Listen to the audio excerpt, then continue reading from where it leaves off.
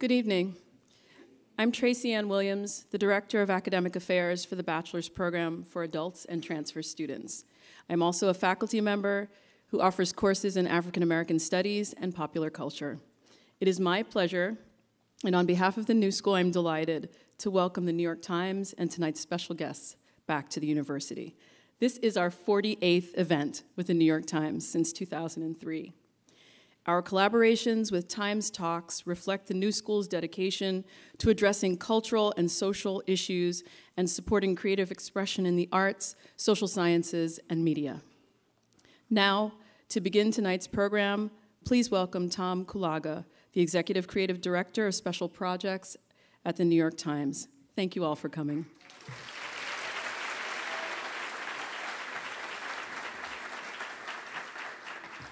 Thank you, Tracy Ann. I'm delighted to welcome you to tonight's TimesTalks conversation with some of theater's most timely and directional voices. The acclaimed actors Kerry Washington and Stephen Pasquale, Tony Award-winning Broadway and film director Kenny Leon, and playwright Christopher Demos Brown. Their new Broadway production, American Son, is a gripping tale set in a Florida police station as two parents search for their missing son. It bears witness to who we are as a nation and how we deal with family relationships, love, loss, and identity. Moderating tonight's event is New York Times investigative reporter Nicole Hannah-Jones. She is the recipient of numerous national awards, including the Peabody, the George Polk, and the National Magazine Award. Last October, she was named a prestigious MacArthur Fellow for her reporting on school segregation. Please join me in giving a very warm welcome to our moderator, Nicole Hannah-Jones, and our special guests, Kerry Washington, Stephen Pasquale, Kenny Leon, and Christopher Demos Brown.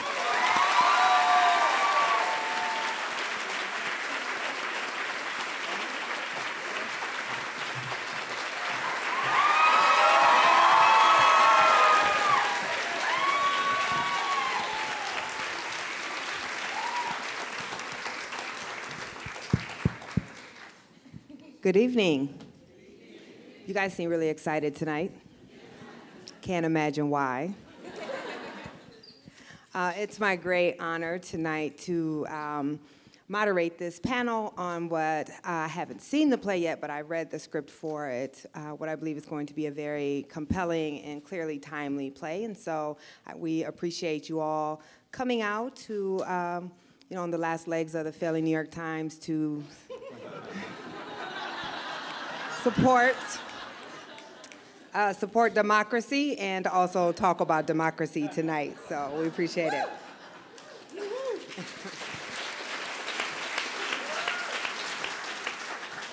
So I'm going to begin by asking Chris, who wrote the play, to kind of tell us what the play is about since no one has had the opportunity to see it yet.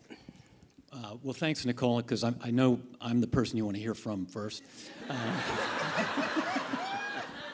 The play is about a couple, played by Kerry and Steve, who are summoned to a police station in the middle of the night because their teenage son has had an encounter with the police, and the play kind of takes off from there. And it deals with contemporary issues of race in America. Okay. You keep the answers that short, I'll get through all my questions. I was told not to give anything away. That does make it hard to talk about the play. So I'm going to go next to Kerry. So this is the first time that you've been back on Broadway in almost a decade. And I was reading from some of your press runs that you said when you saw the script, you couldn't put it down. I wondered if actually you and then all of you can talk about what is it about your own personal background that drew you to this particular play? Oh, man. A lot. I felt like in a lot of ways I had never seen a character like Kendra, Ellis, Connor anywhere before. I'd never heard this particular voice of African-American womanness, and yet I knew her. She felt so real to me, so I wanted to breathe life into her. But I also really identified with our son a lot when I read it. And it just really made me feel like, I feel like the play is a journey into the fight for the soul of this country. You know, it's like we are grappling with how to love each other and coexist and survive, respect each other and listen to each other, and that's what these characters are doing throughout the play. And we get to kind of drop in and listen to four people from very, very, very different points of view be more courageous in their truth than most of us are in our everyday lives, and there's such value to that, in my opinion. So. Okay, and Steve, you play Carrie's estranged husband and also the father of this biracial child. So can you talk about what drew you to the play, and particularly what from your own life or experience drew you to it? Well, I think the play is essential because at its heart, it's a white man and a black woman talking about how to parent their child. And if two people who love each other deeply have trouble crossing that divide, how can people who don't even know each other at all cross that divide? So it spoke to me on a very deep level. Also, I think it's important to say, at what point is a play like this more important to do when we're talking about this than in this political climate with the racism and the white racism?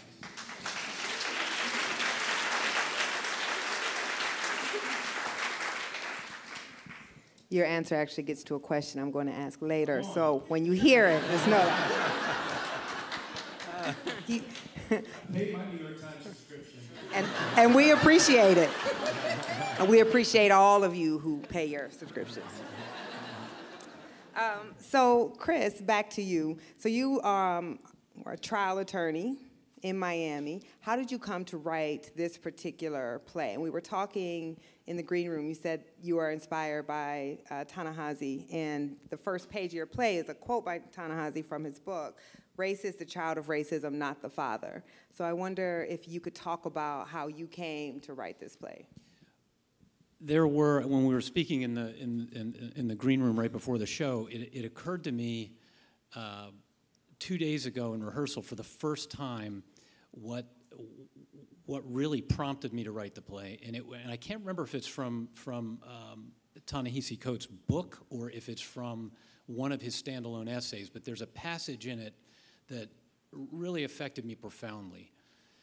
And it's a passage in which he talks about how after every police shooting in this country, each victim has an entire family and a community and cousins and mothers and fathers who have poured their lives and their hopes into this child. And that just, as for any parent, I think that's something we can relate to. And I've always felt that any person living in this country has an obligation to make some type of peace with this country's past, its racial past. And it's a racial past that began with slavery, continued with segregation, continued with an official federal policy of stealing wealth from African Americans through redlining, continues today through, in addition to what I think is a militarized police mentality in this country, through any number of subtle forms of racism. And as any person who wants to call themselves American, in my opinion, the first measure of your patriotism is confronting that history. So that's kind of what that's what I wrote from, kind of a gut rage when I wrote the play, and I wrote it really quickly. But and that's kind of a rambling answer to your question, Nicole, but that's kind of what prompted it. I like rambling answers. So I try to improve on the first one, I appreciate which is too that. short. Wait till the next one. It's going to be forever. Subtle hint. So can you take me a little bit more, though, into that answer? So you read this passage, it's in between the world and me, and you're struck by that how do you go from that to saying, I actually want to write a play about a possible police killing or a possible police violence? Well, so you're asking me a process of playwriting question. Yes. Which, okay, I'm going to try and keep you all awake for this. The commonality of process for me in writing a play usually is, as I say, something either irritates me or delights me or thrills me or in this case, it angers me. And I started, in this case, having imaginary conversations in my head in which I would put people that I know with whom I vehemently disagree in the form of one character, people with whom I agree in the form of another character, and just as a playwright, certain things instinctively work better than others. So by having a married couple involved in this dispute, as a writer for stage, you give yourself the tremendous advantage of having people who have a long history. You give yourself the ability to lay out exposition without having to make it clunky, hopefully. And so that's kind of how the process started. And really, the play was written on the axis of this relationship. All right. Great. Kenny, could you answer the same question? How did you come to connect to this play and decide that this was something that you wanted to direct? Okay, shit.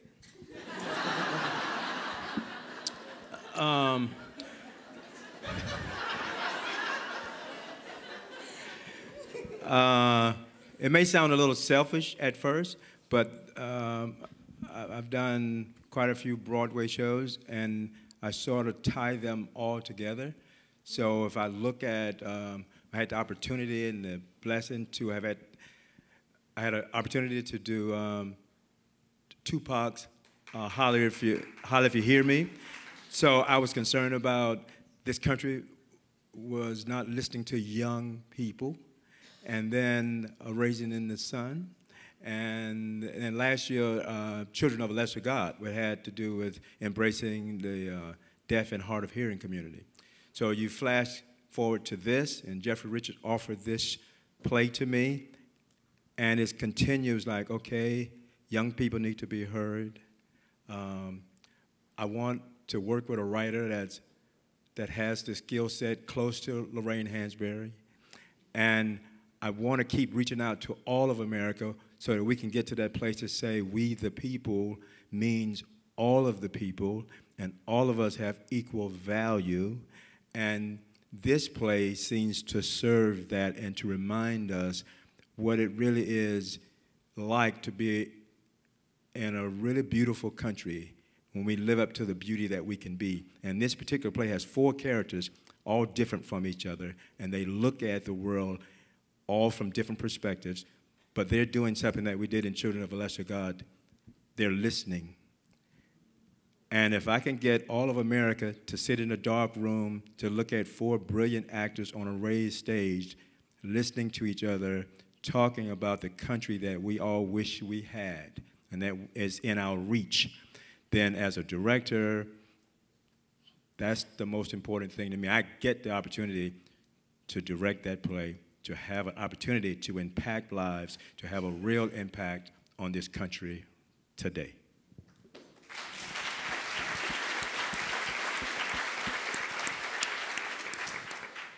So, Carrie, many people would say that all art is political, even if it's apolitical, that's actually making a statement. We are clearly in disturbing times, and a time in our country where just a few years ago, many white Americans wanted to believe that we were post-racial, that having elected a black president meant we had solved everything.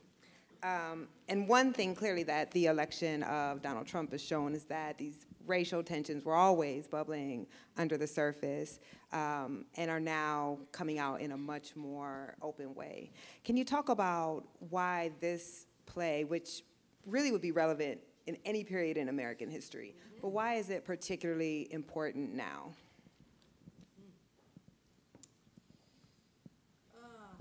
I mean, well, I echo your sentiment. I don't think there is a time when this play would not have been relevant.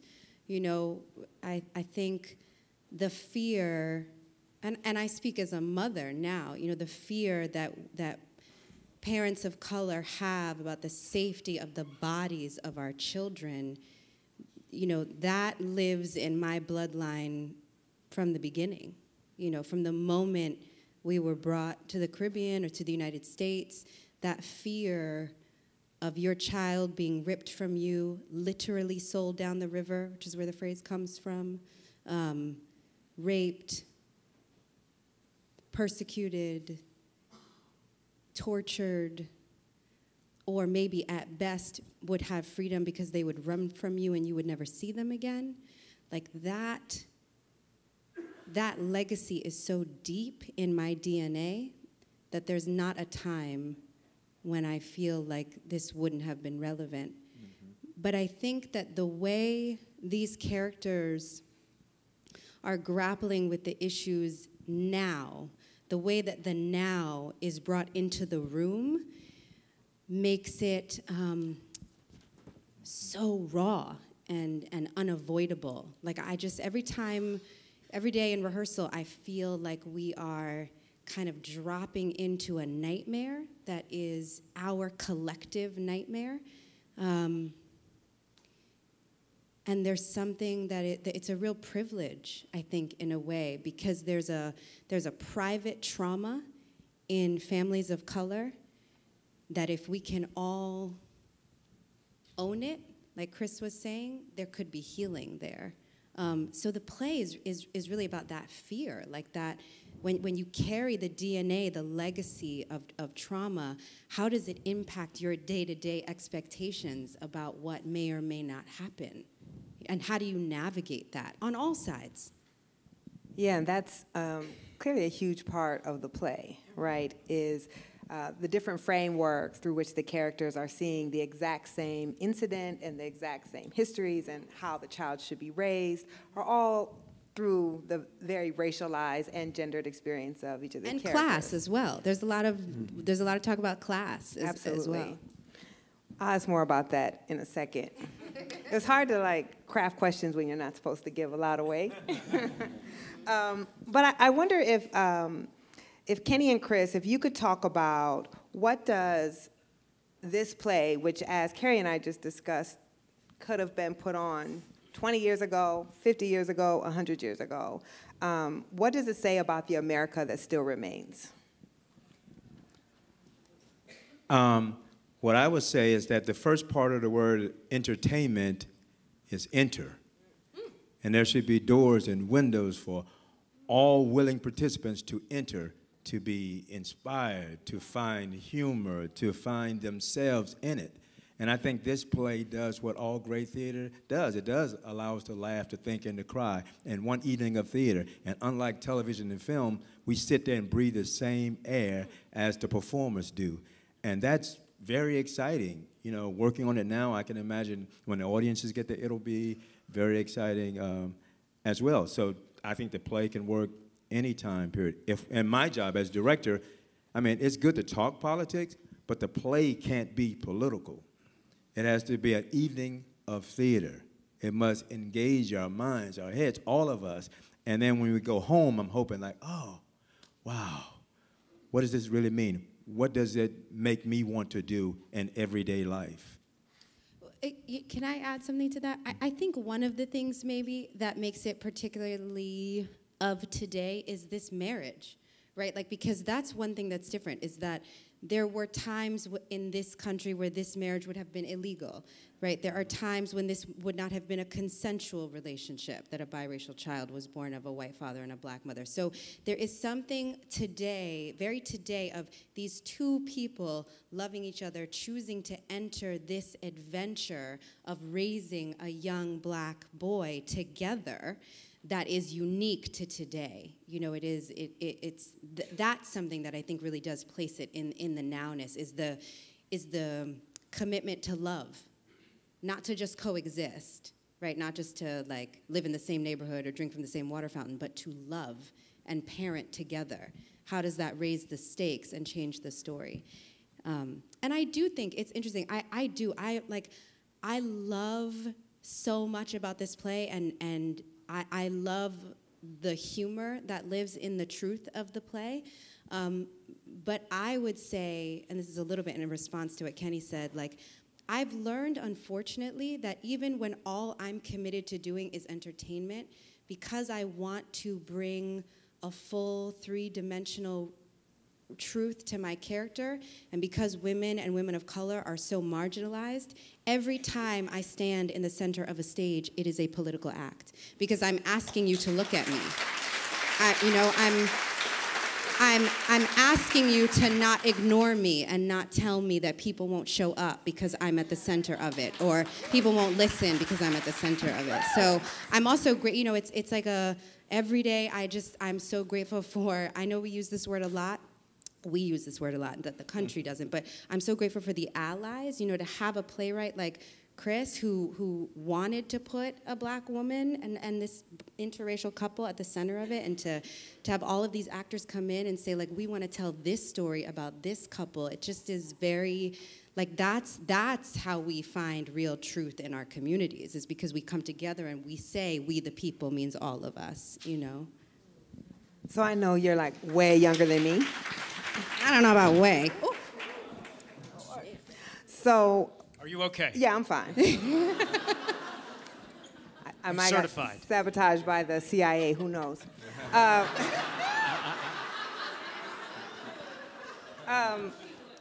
it was, 9 years before I was born, it would have been illegal in, about 16 states for the union that is depicted in this play to exist. It's not ancient history, though often we do. And I think what this play does is it shows that both the father and the mother, who are in a union and have created this child, are both also still living with the legacy of the past when that would have been illegal, and what made that illegal, and the caste system that created that. And I wonder if you want to talk a bit about that, and how is that to play that role? It seems like a very intense role to play. Well, we still have so far to come, I think, is what I end up feeling at the end of it. They talk a lot in the play about they're a very metropolitan couple and family, and they live in Miami, which is a hugely metropolitan area and entirely diverse. But that doesn't speak to the country as a whole. And so I think the fact that they can't seem to, oftentimes in the play, get on the same page is an indication that we are really not even close yet to what feels like a post-racial America. And that, if deep historic love can't make it feel like that, then what are we going to need to do, But there are a lot of things that we are on the same page about, yes. Honey. Yes, of course, dear.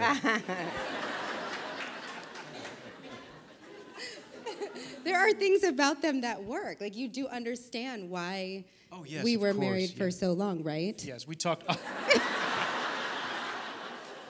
We talk often about, Carrie and I, before this process happened, we talked about what this relationship must have been early in its inception, and it was probably amazing and interesting and filled with conversation and electricity and all these things that when you bring a biracial child into the mix, the conversation then becomes different, and how to parent becomes different and slightly more challenging, and that's sort of like where we're at in the middle of those trenches in the play, and that's what's so interesting about it, I think. So Kenny, the play centers, it centers on this racial divide that is 400 years old, that's older than even our country, and yet it's being told through this one family, and in this very short period of time. Talk about kind of the challenges of making this long legacy of race and racism so intensely personal, but also just literally in such a small span of actual time that the play covers. Well, I'm actually just interpreting what's on the page. and he's done a skillful job of making this a great story of suspense. So you don't know what's going to happen next. Mm-hmm. And even though they're a married couple going through things, they talk about universal things. They talk about things that will be interesting or challenging in almost every family. So the beauty of the script is that 1 minute we're talking about the first time we met, and the next minute we're talking about where's my son, and the next minute we're talking about do you still love me? And those are very human, everyday things, and that I think that's the beauty of the. I think the play is, it's like it has the arc of Tally's Folly, like 90 minutes, right on the button, you know, right on the button every night, no intermission, and it has the sort of the poetry or the beauty of writing of a Lorraine Hansberry play, and it has the emotional impact of Fences. August Wilson's Fences. So I put those three things together. I'm just going to drop the That's mic some and go high praise. home. And so You can retire now, No man. pressure. It's not going to get any better than this tonight, I'll tell you. And I only have I have 2 wishes this fall. I have one wish is that in November everybody gets out to vote. And my next wish is that we have long lines at the Booth Theater waiting to come to see American Son. Also, just for context, the play, it does take place in real time in 90 minutes at a police station in Miami. So that's what she was referring to in terms of the whole evening takes place in one sort of moment. Can I go back to something you asked about a minute ago, Nicole? You asked why is the play relevant now? And something, at least this occurs to me, there was a period not that long ago in our history when racism was overt, it was acceptable, and that was within my lifetime. Then there was a period that most of the people in this room probably have lived through where you had a grandparent that would say racist things every now and then, but it was not generally acceptable. You kind of really cringed when that relative or friend would act that way, and we felt like we were kind of improving. Then all of a sudden, that's become almost acceptable in parts of society again. And so a lot of what this couple is going through in the play is sort of, there's a lot of subterranean racism that has all of a sudden bubbled up again. Frankly, when I wrote the play, I didn't think it would be relevant for that long. And I hoped it wouldn't be. But, you know, here we are. So that's actually great for the next question that I wanted to ask you, Steve. What I love about your character is I think it represents really the more typical way that white people deal with race. We tend to not have a very nuanced view of race in this country. You're either in the Klan or you're Mother Teresa. And of course, most people are in between. They believe in an egalitarian society. They believe in equality. They would say that they're not racially prejudiced. Yet your character in the discussions, even about what identity your own child should choose, who your child should hang with, whether or not your child needed to be protected from black culture, I think is really the way that race often plays out among white people. So could you talk about how you can kind of play that role and what your thoughts were about it, and did you recognize any of yourself in that character, or people that you know who, again, are not, you know, they're not the one at the Trump rally, they're the ones in the audience, perchance, but still hold these views? Well, and more progressive than that, he fell madly in love with a black woman. So clearly, his ability to, you know, not have any what he thinks is bias is enormous progress in his mind. And I think, you know, he represents to me a lot of white people who think they understand what non-white people go through or feel or care about.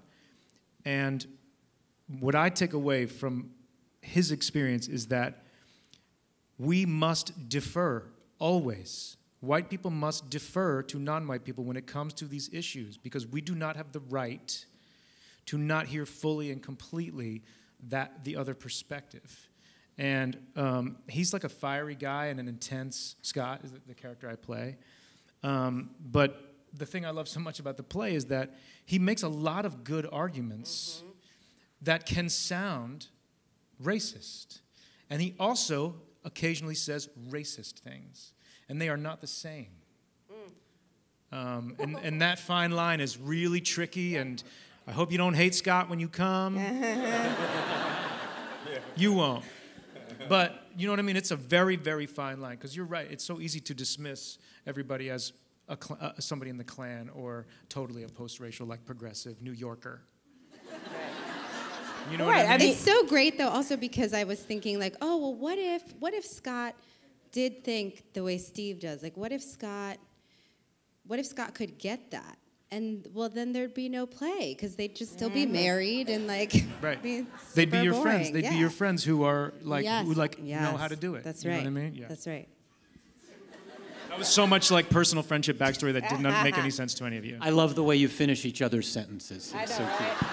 You know, it's like 19 years of marriage.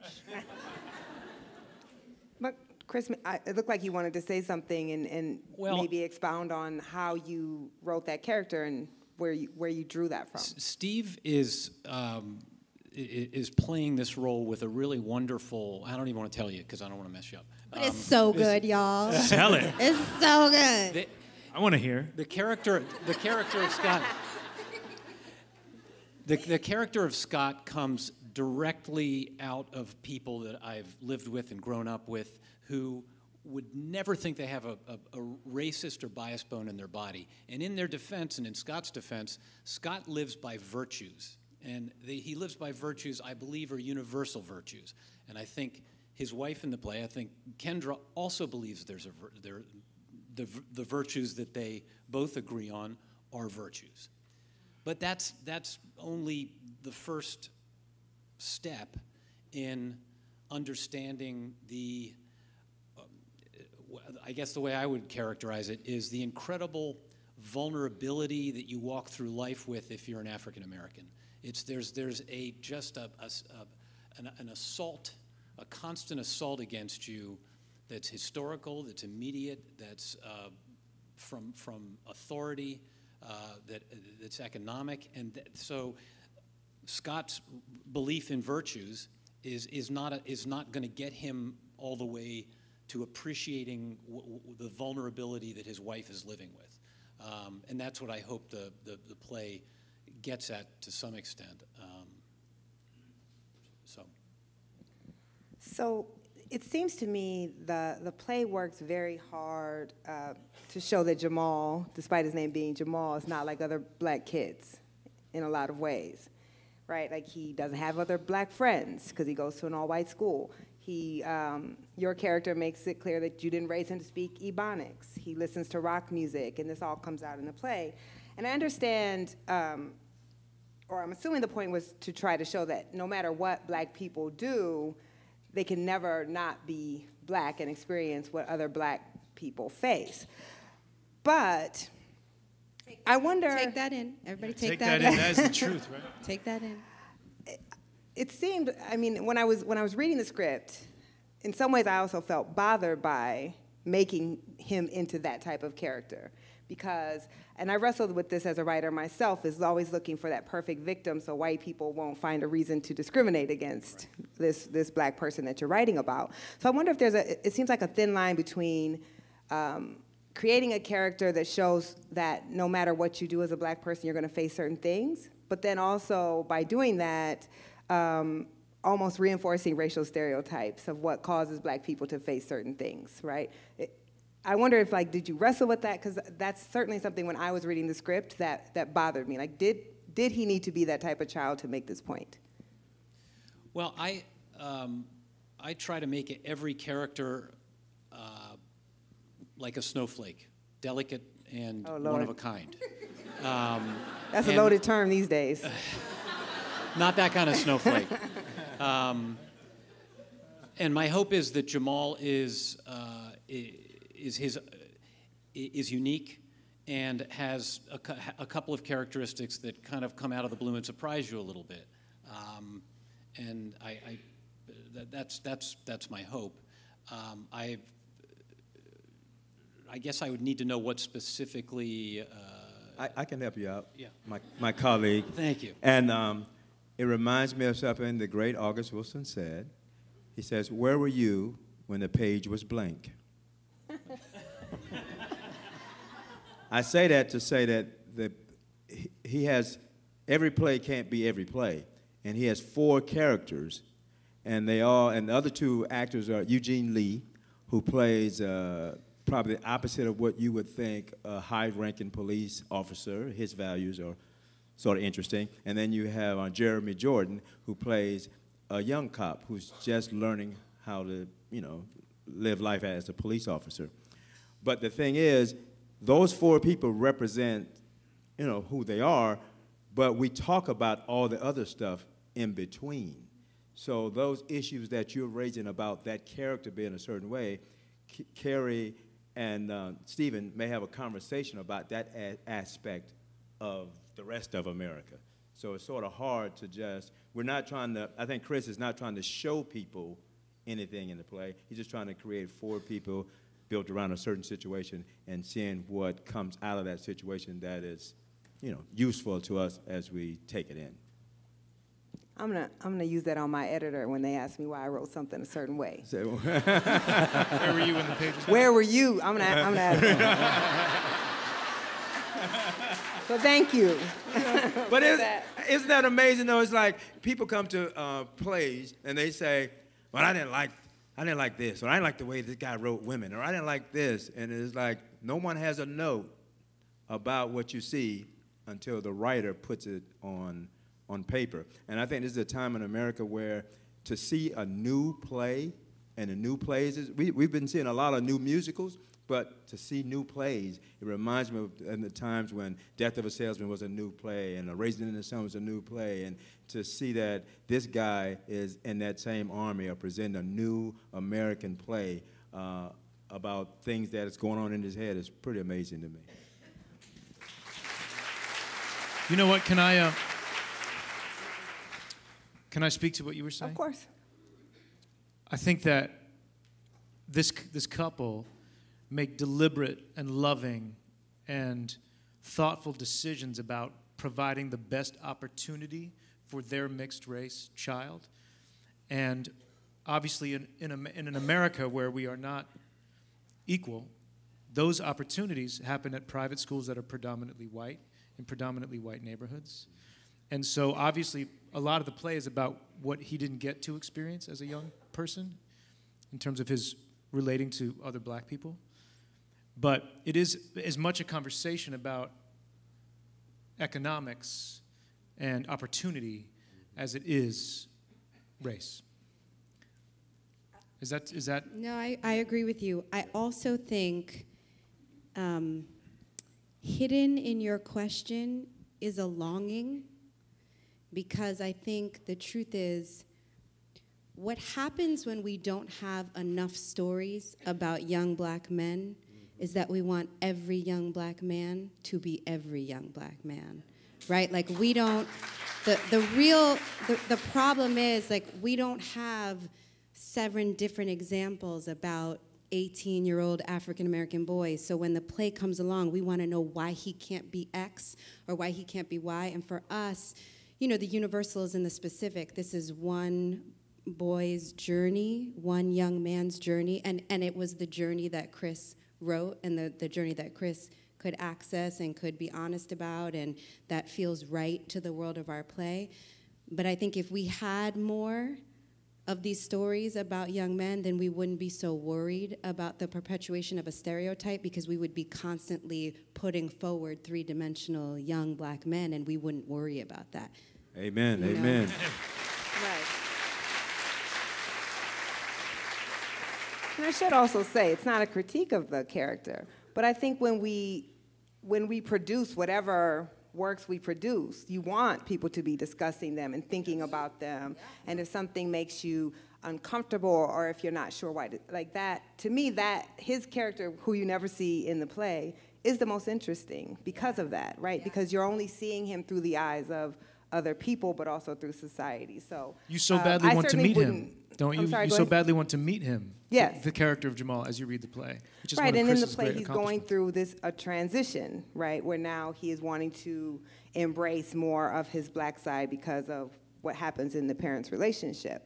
But also just as a writer, when I think about craft and I think about the decisions, I definitely see I tweeted about this a few days ago, how as I'm writing my book, I very deliberately this time decided I will not find and write about the child who has done everything right.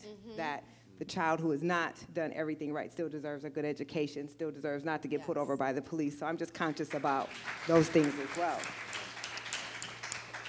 So I want to get back to this question of what the relationship that your two characters plays kind of stands in for. Because again, as you guys see the play, you'll see that they're both seeing, they're at a police station, they're not sure what's happened to their son, and they're both seeing all these experiences through their own racialized lens. It makes me think, and you kind of talked about this a little bit, Steve, that if two people who love each other and have a child together see the world so disparately when it comes to their race and how their child will go through this world, what hope is there for the rest of us? Oh, man. Well, they need more tools. I mean, on a personal level, what I love about it is, like, those are the friends we were talking about before. I have a couple that I'm very close to who remind me a lot of Scott and Kendra, if Scott and Kendra could have found a really great therapist. You know, like they're great people and they love each other very much, but their toolbox does not have the necessary framework to help them navigate the divide. And sometimes that divide is racial, but sometimes that divide is like they're not always nice to each other. You know what I mean? Like they're dealing with normal marital shit. And I think that part of what the play is an invitation. It's like an invitation into how do we do better. I don't think we're saying like it's not possible, but it's like we have some homework to do if we want to do it well, you know? Whether that's marriage or society in general, coexisting, loving each other, listening to each other. Did you have anything to add to that? I would just say, you're not going to understand unless you invite people into your life that don't look like you. So in my life, there's a freedom. I have a ton of non-white friends in my life, so there is a freedom and a comfort to talk about race because the love and the trust is really the basis of it. And I think there are a lot of people who aren't living that reality. So hopefully, if anything, the play would push you a little bit towards inviting a person into your life that doesn't look like you and have a conversation. I mean, I actually think, Chris, or who looks like you but doesn't think like you, also. Yeah, exactly. And I can't wait to actually see the play performed because I only read words on paper. But on the one hand, you have two people who are in a strained relationship who once had great love and passion for each other and now do not. And on top of that, they still do. Okay, sorry. I mean, look at that face. They're not quite ready to let each other go, apparently. But we have the sense that we can be colorblind and that love can conquer all. And I think you do a really great job with not a ton of dialogue at showing that that's not enough. And that when you put this racial overlay over it, it just complicates it because all of the normal arguments that they would be having as a couple become even more intense because, now you're saying, a word that I think is racist, or you're saying something that I think is racist. How did you come up with that dialogue? Do you know interracial couples who are having these issues, or how did you come up with that? Well, I start with my own marriage, which actually is a really good, healthy, solid one. My wife's here tonight. And just to be clear. And it's her birthday. So happy birthday to you. Happy birthday to you. Happy birthday, dear Stephanie. Happy birthday to you.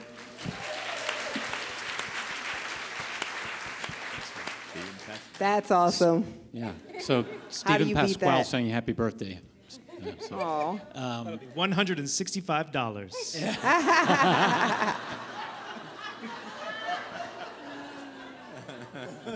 She's in a premium seat. It might be more. She's got a really good seat. Yeah. I also have a couple of very good friends who I interviewed extensively who are in biracial marriages. Two African-American women that I worked with and have known for a long time. Carrie spoke with one of them, and they, both through just knowing them as friends and interviewing them as research for the play, helped quite a bit. But a lot of the issues you're talking about that are basic issues that any healthy marriage or unhealthy marriage has to confront, that are complicated by race, I just kind of picked up through observation and a little bit of stagecraft. But it was very helpful to talk with my two friends. And what was interesting about speaking with them was there were 4 or 5 things both of them told me that both of them had experienced that were virtually identical and completely independent of each other. So one example of this didn't make it into the play, sort of I incorporated it, but not directly, is both of them told me that on multiple occasions they have been out with their husband when their children were small and were mistaken for their husband's nanny, which I thought was interesting. And one of the ways that they negotiated through that is that they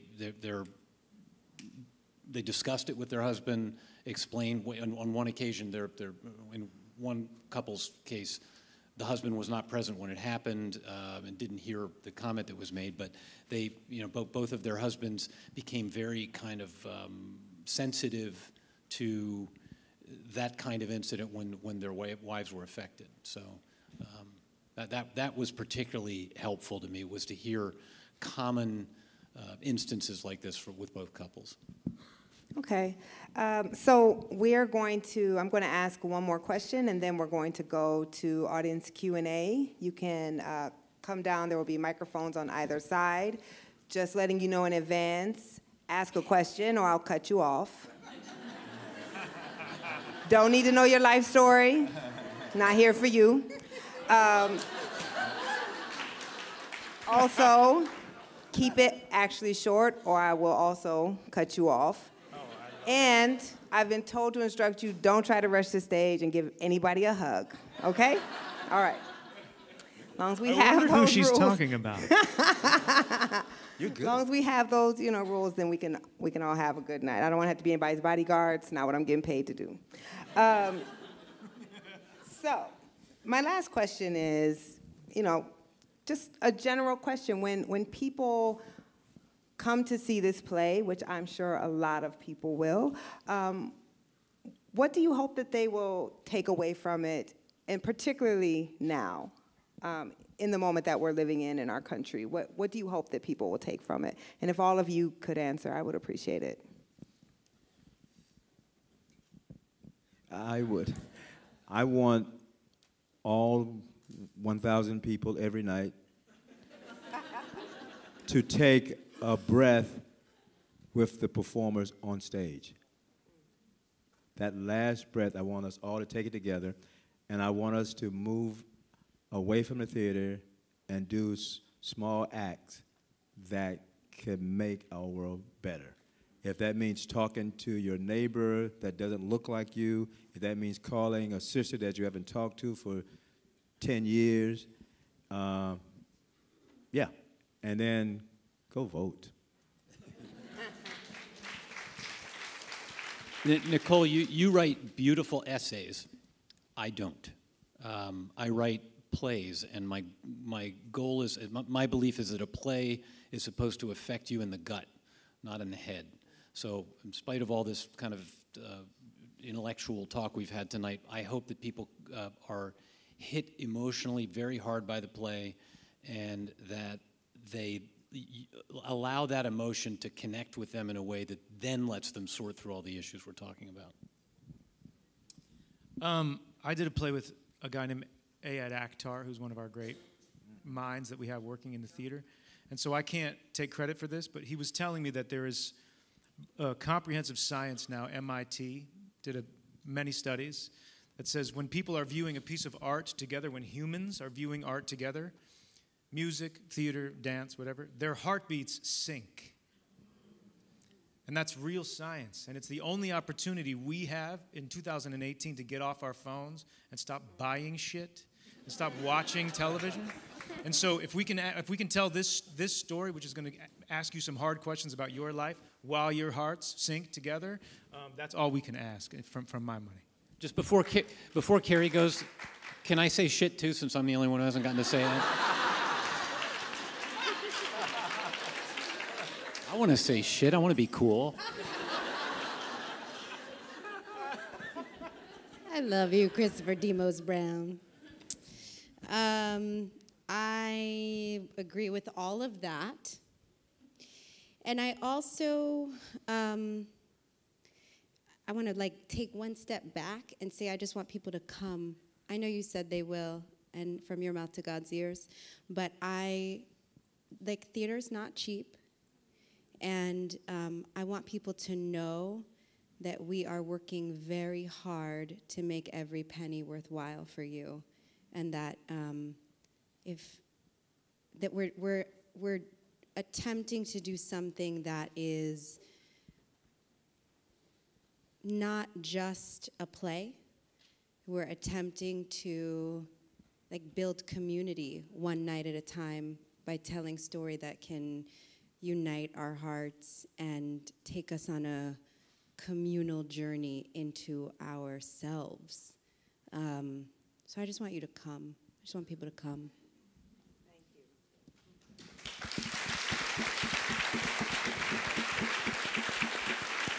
Okay. I can't actually see where the microphones are. Are they out? They're coming. Okay, if you have a question, if you could please line up at the microphone. We have about 15 minutes, so we're going to try to go through as many as possible, which means you must follow my instructions. Okay, I'm going to start with you here on the left. Okay, hi, my name is Bernice Sims, and I'm an author, and I'm also a veteran from the civil rights movement in the South of Mississippi. I survived. My question, and it took me a long time to write a book about my personal experiences. My question is, I think, to the playwright. Writing this play, I'd like to know, or anyone can answer this, or performing in this play, did it deplete you in any way? Did it take something from you, or did you gain something, or in order to gain something, did you lose something, a part of you? Did it deplete you in any way? That's a great question. Thank you. Yeah, it's a wonderful question, and quite the opposite. I have a very good friend who's a playwright who describes playwriting this way, which I think is accurate. I write to figure out what I think, and so in writing the play, I actually grew from it and learned a lot about myself and where my own biases are and where my own glories lie. Thank you. And since it didn't deplete you, if you are interested in another project, I'd love to talk to you about one. Okay, don't give us your mixtapes either.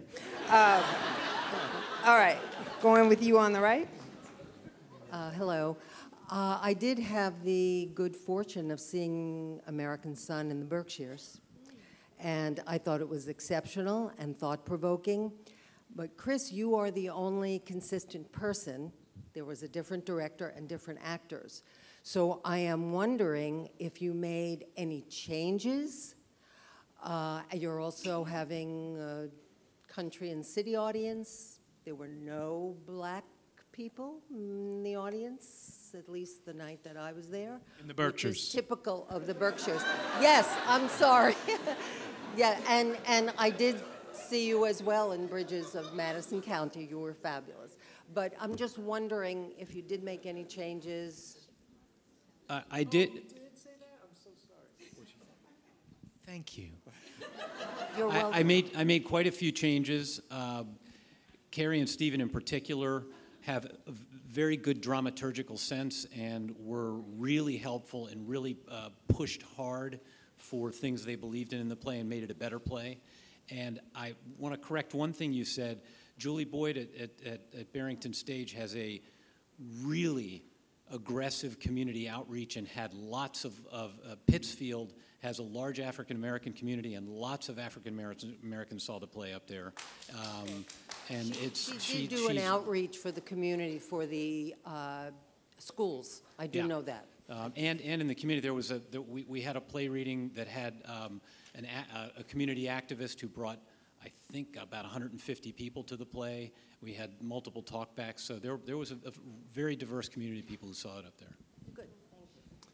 To the left? I also saw it in the Berkshires. And it was wonderful, and that's why I'm here tonight. And Are you going to come again, though? Will you come see it again? I'm not sure. You're not sure. Excuse me, the proper answer to that question is yes. If it was not changed, I'm not sure I would go see it a second time, because it's so wonderful once. You already know what's going to happen. It it's has hard to see it a changed. second Wrong time. answer again. What's your question, sir? What's your question? I heard the changes. I'll be there. Okay. My question is, it's very timely today with the president that we have and what's happening in America. When did you write this as compared to how things are today versus 5-10 years ago, whenever you wrote it? Thank you. I didn't write it that long ago. I wrote it in early 2016, so it's not that long ago. Okay, thank you. All right, ma'am. We'll see you backstage, my friend, when you come. I'll go there and I want your signature. Stevie Pasquale, he's going to rough you up just a little bit. I should say something about that as well. It's like we all know the ending of Hamlet and the ending of Richard III and Death of a Salesman. And our job as artists is to make that piece of art relate to you now, impact you now. And he has written such a great play. There's room for many, many directors to direct this piece and still get a different evening in the theater.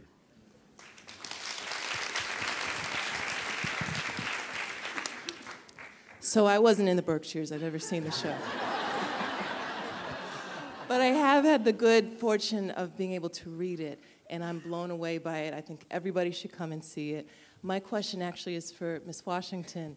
Having had the benefit of playing Olivia Pope and Anita Hill. Who?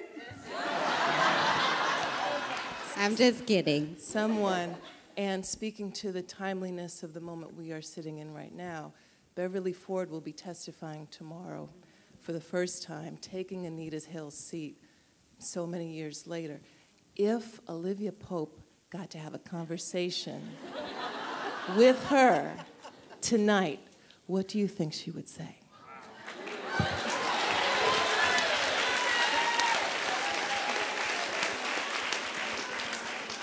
Gauntlet laid.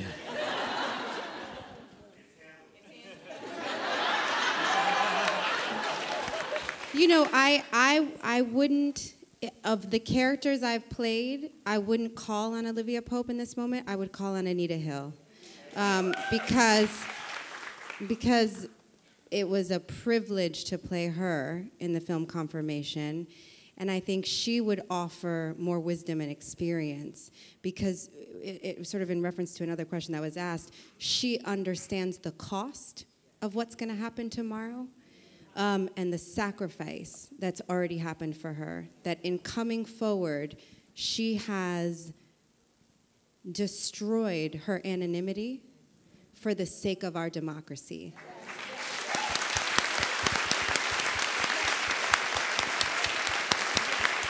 So really I would say, I think either woman would say to her, thank you.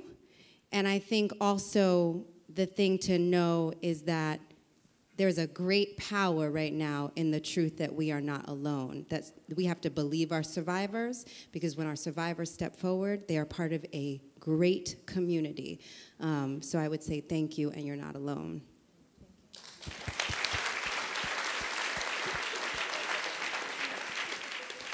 Yes. Yeah. Good evening. This question is for Ms. Washington. It's mentioned that you haven't been in a play in 10 years. The last play was also related to a race-related situation. Were there any differences or similarities when you approach this play compared to the last one? Yeah, thank you. It's a great question. Every play is so different. Every project is so different. And I loved my experience of doing Race with David Mamet and that cast. But this family that I'm in right now it's an extraordinary experience. You know, I know one of the things I didn't know when I did Race, I hadn't been part of the Scandal family. And what the Scandal family taught me was like what it really feels like over 7 years to be in a community where you get to say the best words with the best people.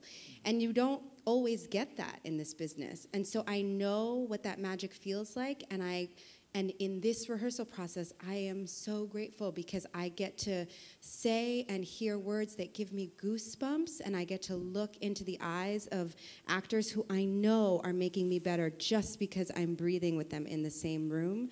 And so I feel lucky. Like some actors only get that once in a lifetime, and I'm getting it now, and I'm so grateful. Thank you. Thank you. Ma'am? Hi, my name is Shanna Jackson. I want to say that I enjoyed this whole panel. You all were great. But my question is for Ms. Washington.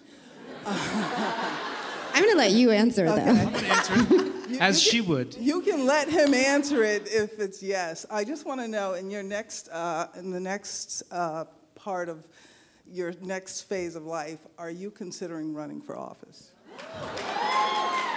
No. He's supposed to answer, and the answer's supposed to be yes. Although she would make a great leader and politician, let me tell you. Absolutely would. Yep. Thank you. Go ahead. Hi, I'm currently a student at NYU, and I was wondering what advice would you give to young art and theater makers who are very distressed with the current political climate, but don't know how to reach the people who really need to hear it, whether that be the audience's willingness to enter, or accessibility to theater, or... Well, as bad as this political climate is, it's the best thing you can hope for as an artist. This is when you're most essential. This is when you have the most to say. You should be grateful for it. Yeah, remember, history... I think she's asking how, if I could... No, please. I would actually like to hear the answer to your question, because I think it's something I struggle with too, is if you have a self-selecting audience, whether it's people who can pay for a ticket or people who already have political leanings more in line with the play, how do you reach those who either don't have the cost of entry or don't think that you have anything of interest to tell them? Yeah. That was the question? Yes, that was the question. That was the question. I mean, create your own work, make work that is small and affordable for people, you know, work in a venue that is really open to, you know, the portion of the community that can't afford a $160 ticket, I would say. Yeah, it's like what I tell writers who don't know how to get their stuff in the world. And I say, you're trying to get to the last chapter without reading the first page. And so what I would say is like, write, and then invite your best friend over to hear it. And then invite the people from church to hear that. And then keep growing that group. So you do little small things and keep adding to that, and eventually it'll get to the right, in the right universe. I just totally believe that. Thank you. But I think also let people know that you want it, right? Like for me, when we first started meeting about doing this and making this happen, I expressed it's important to me that we have tickets that are affordable to all kinds of people. And so, we have to speak that out and not be afraid and say like, oh, Broadway's not for everybody. We have to say, no, I want Broadway to be for everybody. So how do we adjust our budget so that there are tickets where people can come even if they can't pay for premium seating? So the more you speak that and say that's something that I want, the more the people who make those decisions go, oh, is that something that you want to come to the theater? You know what I mean? Like let people know. Or you want to make theater for everybody? You want to, yeah, you know what I mean. Yeah.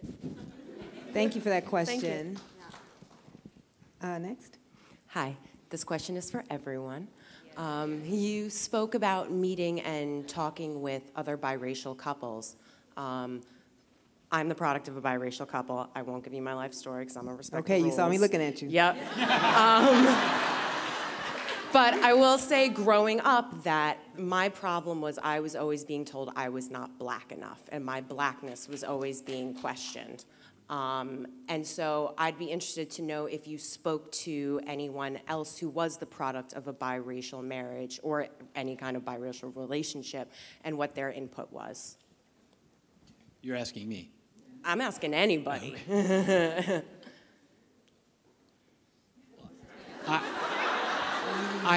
In the course of researching the play, yes, I did.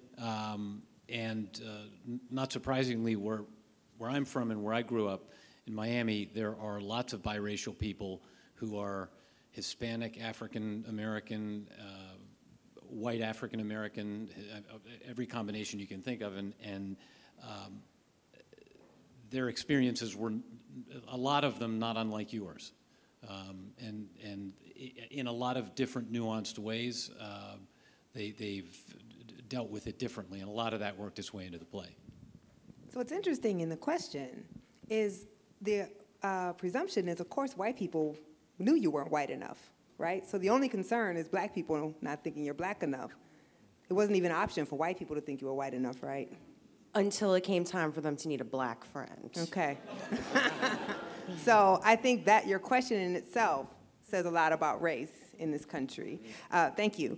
Y'all did so good. Look, we're actually going to get through all the questions. You, and then you. Thank you. So I have two, if that's okay, but the first is for... Okay. You're good. You have one. Okay, just one. You got to pick. You got one. For Ms. Washington, what advice do you have for young women entering the entertainment industry? Entering the entertainment industry? Yeah.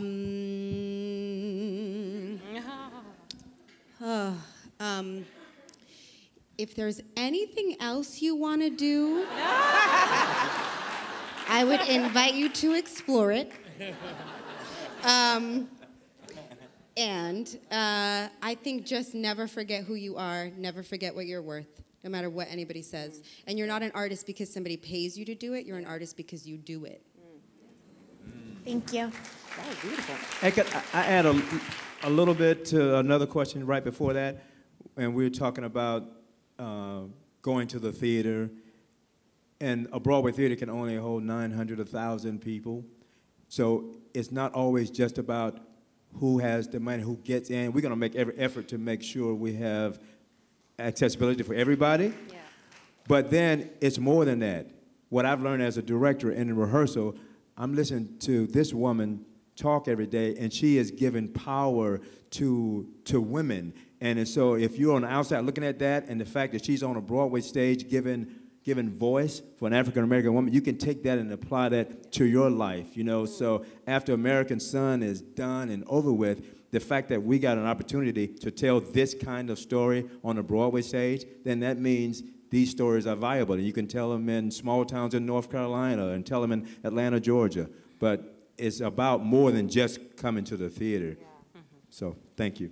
Thank you. All right, last question. Okay, I get to be the last one. I'll keep it very simple. My name is Lulu, and I'm a first-year, second semester Master of Science Media Management student at Parsons. So, yes, and I'm also the president of the Media by Women organization at school. So I was going to ask something similar, but I think I'll switch up my question. So in terms of self-care, when it came to this whole process, what was the best form for you, especially getting into this type of character? This is for everybody. And for you, Nicole, as well. I love you, even with the journalism. Love it. Self-care. Self-care is essential. Yeah. I mean... That's such a man answer. You need it.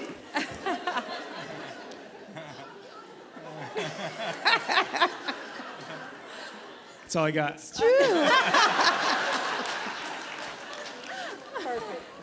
I would say I feel, I'm going to be honest with you, there's a certain level of vulnerability for me in answering that question because I'm so in it that I'm really, honestly, daily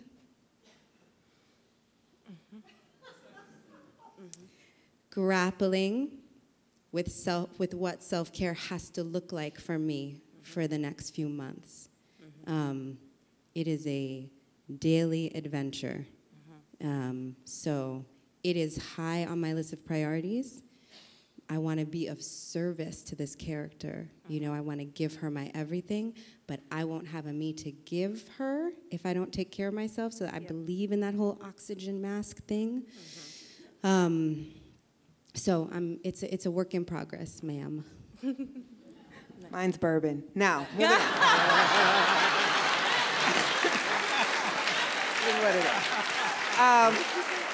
It has been a tremendous honor to engage with you guys. You guys are so thoughtful. All of your answers were amazing. Your questions were amazing. Your questions were so good. Thank you, Nicole. Thank you. I can't wait to see the play. I think it's going to be just so important right now. And thank you all for coming out tonight. And please give our panelists your appreciation.